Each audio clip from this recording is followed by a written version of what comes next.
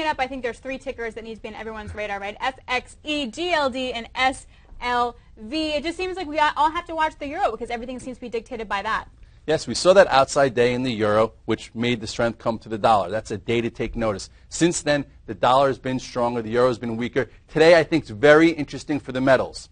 I went out a little bit long GLD. If you take a quick look at the... You mean you went long Friday? Yeah, Friday. I went out long a little bit as we talked about this really tight range, right? Started to resolve to the upside. The question is, with the dollar stronger, can gold rally? Is the fear of defaults in Europe and maybe with Zimbabwe going to the gold currency, can gold go higher? So with the GLDs down a little bit, if it takes it through Friday's high, I think it's a buy. I'm also seeing a little tight pattern in silver. And I know silver's been holding lower. It's been kind of out of play.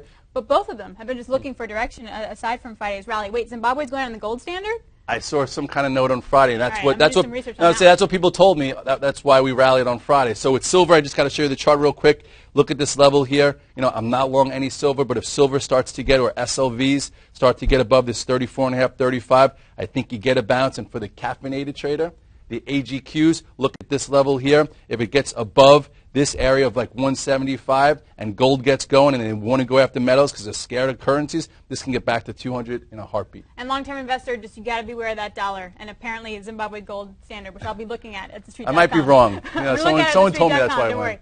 Right? Okay, good. Thanks, Mickey. All right, thanks so much, Scott. I appreciate it. Happy trading this Monday, everybody. I'm Alex Steele from The Street. And I'm Scott Redler, and at this point, you have to follow us on the virtual trade floor and the chat room because today is going to be one of those days where there's going to be a lot to look at. It's one of those fearful days. You're walking, S&P's down 12 handles. But on these type of days, there's a lot of opportunity. Embrace it. Don't be scared of it. I'll see you at the recap.